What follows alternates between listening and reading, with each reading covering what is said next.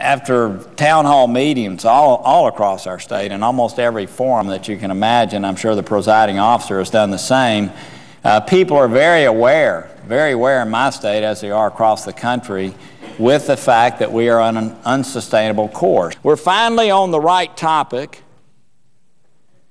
which is a rarity here. We're finally focused on the problem. We have two bills that don't go far enough, and again, I applaud both the Democratic leader and the Republican leader for putting forth proposals. We all know it doesn't do what it needs to do, either proposal.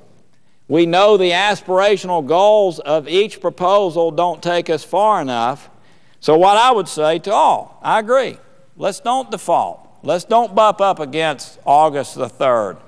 Let's pass a short-term time extension. Let's take us through the end of August or the first 2 weeks in September, or let's take a week.